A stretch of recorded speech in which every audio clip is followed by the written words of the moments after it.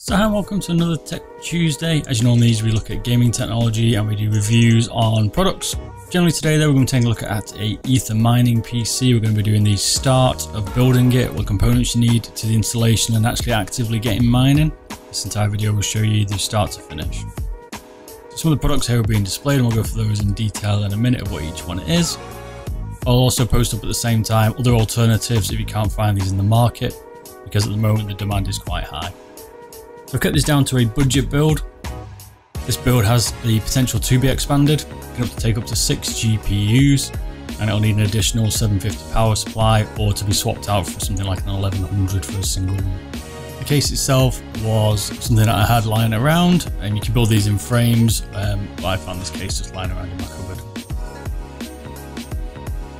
So starting off here, this is the SanDisk. This is a 128GB drive and this was £58 UK. Found a USB pen drive that I had.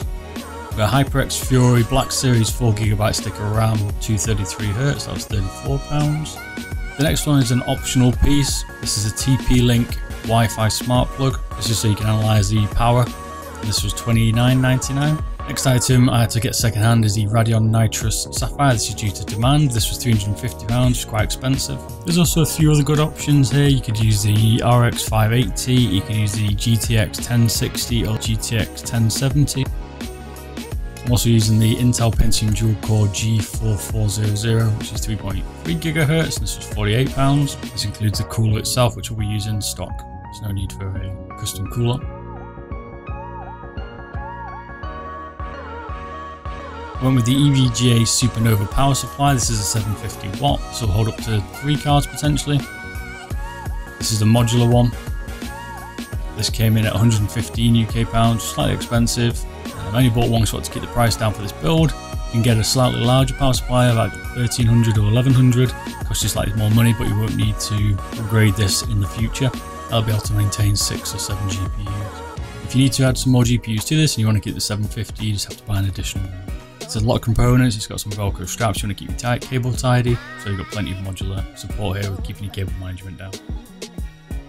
As always from EVGA, this product is nice. It's certainly a good power supply, one of the best. It's worth investing when you do a build like this.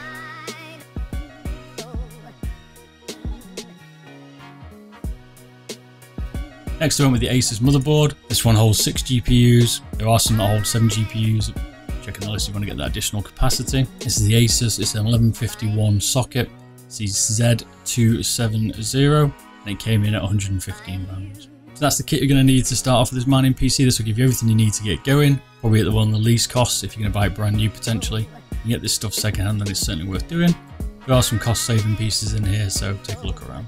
So first we're going to install the CPU. You need to make sure the triangle piece at the bottom here, the marker, is in line with the socket so you don't bend any of the pins. I always put these in place before I put it in the case. Also insert the RAM here. Doing it outside the case just makes it a lot easier. Install the CPU cooling fan here, stock cooler. Note here that I did actually put the fan power in the wrong socket. There is one further round at the top of the motherboard that you'll need to put it in. So we're going to head here and build in the case. We install the power supply into this thermal tape case. We install the ISO shield. Install the motherboard. Let me start to put in some of the cables here. I'm going to use the minimum amount of cables. So the first one's the motherboard cable. We've got the CPU cable coming up next. We've got the SATA disk cable. Note here, I'm not going to actually screw the SATA disk in because I am intentionally going to put this into a frame. So I'm just putting mine at the bottom of the case. It's up to you guys if you want to tidy this up. I'm just put it in the bottom here. We install the SATA cable. We install the VGA cable, or it's going to be the RX480 cable. Just put it on the side here. There's a USB plug here, and then you get the additional power switches for the case to be able to control the external controls. And final component to go in is the Sapphire RX480. I'll explain to you later on why I put the Sapphire RX480 8GB, but for now we'll just carry on. So this is the finished product, what it looks like. It's not too bad a build, not overly complicated. Certainly a good starting point to allow expansion, which you'll have to do outside of the case.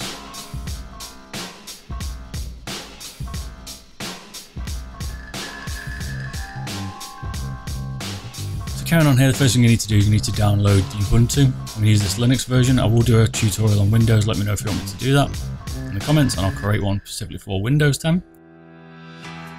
Once you've got the ISO here from Ubuntu, one thing to notice is that all the links for these websites will be in the description as well, and all links to the products will also be in there. So once you've installed Ubuntu, you need to install Rufus, which creates a bootable USB pen drive. As you can see, that's why I had a USB pen drive lying around. You'll need one that's about 5 gig, 6 gig. This one's a 64 gig. So create this ISO using these steps here. I just rename the volume to Ubuntu so I can easily find it on my pen drive. And then select the ISO and location. And then you click start. Simple as that, it will build the USB pen drive. Just click yes through all these commands here when installing it onto the pen drive. These are just giving you warnings. It will format the pen drive, so note that all your information will be gone. That's one thing to remember, is to back up that pen drive if you want to keep the data.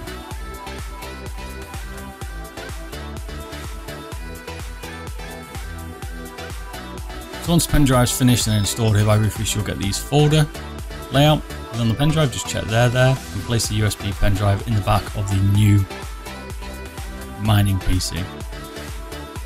One thing to note here is that you will need another PC to create this USB pen drive. Once you place the pen drive in the back of the mining PC, you'll then be promoted, hopefully with this grub screen here. If you don't get this, go into the BIOS by using delete key. You've got a keyboard plug into the mining PC and select the USB drive as the bootable pen drive. You'll then get this promotion here of which install to run. We're going to click on install Ubuntu.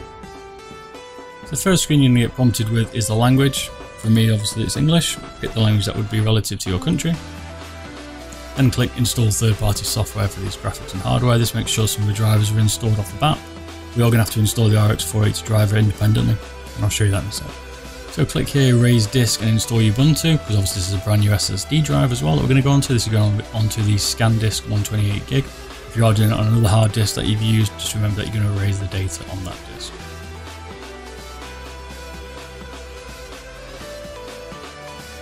I'm going to pick your time zone. I'm going to put London here, the one that's relevant to yourself. Pick your keyboard language. Even though I'm in the UK, I'm using a US keyboard, Black Widow from Razer. Put your name in here. I'm just going to call mine Miner. Pick a password that you want to use. It's up to you if you want it to be strong or not. I would advise you pick something relatively strong or fair, as mine is here. This is my go-to password. I also click log on automatically because I don't care about this PC particularly. And I'm going to pick and remove the naming so it just says Miner on the network.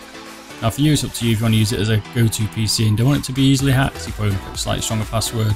I'm just going to wipe this OS when I'm complete, so for me it doesn't really matter. For Ubuntu, depending on the speed, this PC took about 5 to 6 minutes to install it. Depending on what spec you're using, it could take a little bit longer. Just bear with it until you get to the end of the process.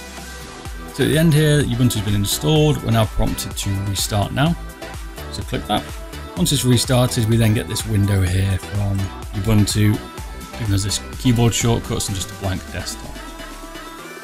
For the next step, and this is specifically for the RX480, if you're using a different GPU here, you are going to need to check out what driver you need to install on Ubuntu or whether it will just work from the box. And to do that, you go to this URL, which I'll put in the description, select your product, your desktop graphics card, you pick the version, which is the RX480 in this case, or if you've got some other version, pick that one. Pick your product here, which is the 400 series, and Ubuntu. Once you've got this, it gives you some ideas of what you're going to download. What we want to get for is this driver here, this Pro version. Save that into your download folder. And open up this file here as well, and this will tell you the commands you need to run within Linux. So the next step now is to extract the tar file or the zip file. I'll just run through the commands here on their how-to guide.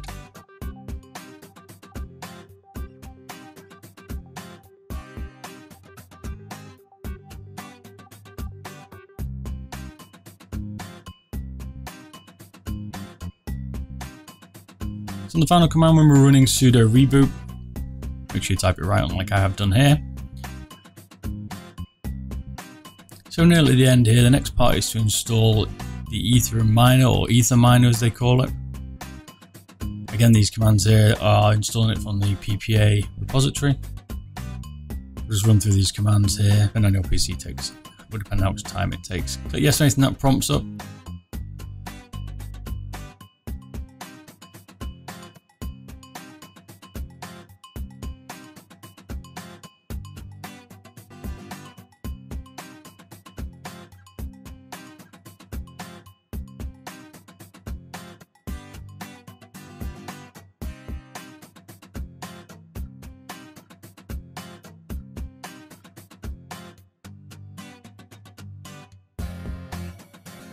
So here we are in the final stages. We're actually going to start mining. We're going to make some coin. We're going to be doing this via the Ethereum pool here. You can use other mining pools. I suggest if you've got anything below 100 mega hash, you don't mine solo. If you want me to do a solo mining tutorial, let me know and I will do that also.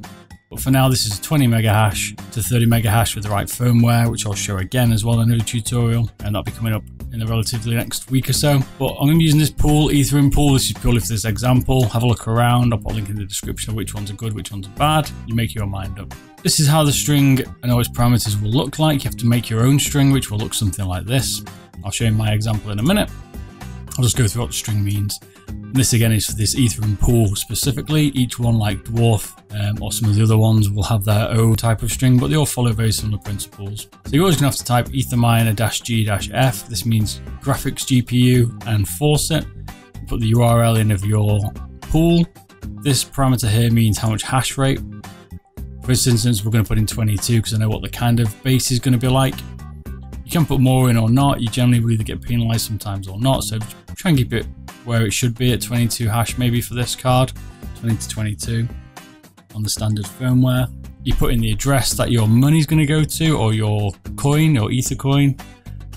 You'll need to create a wallet for this. You can either use Geth, which quite a lot of people are using, but I recommend something like My Ether Wallet. That's pretty good.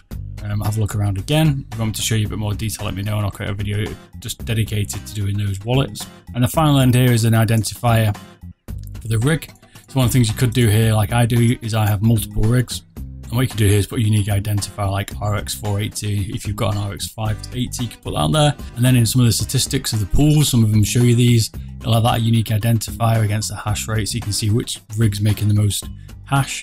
That's totally up to you. It's an optional extra basically. So to create this string, like I said, here's what mine looks like compared to that string. So you've got this terminal part, G-F, then I've got the pool. Then I've got the miner part with 22 hash that I put in. Then I've got my unique key. And at the end here, I could put, which I will do now, RX480. I know which one's making the money. Once you've got that string completed, you want to save this to stop having to re-enter it all the time. Open up a terminal, paste your key in, push enter, and off it goes to the pool. It gets the DAG, which is the database, and it'll start trundling through a few commands, and eventually you should see your hash rate. So I hope you enjoyed this video. If you want to see some more of these, let me know. We'll be dropping some more videos. Hit the like, hit the subscribe button. Let me know in the comments what you particularly want to see in the next week or two, and I'll do some more videos. If not, I will produce the firmware version for the RX480. I'm also getting some 1070s to compare. As you can see here, the hash rate, now it started to mine, is between 20 and 22. It's about 22.5 here, looking at this rate at the moment against this pool, and it's now making you some money. So as always, don't forget to like and subscribe, and I'll see you all again later. Bye bye.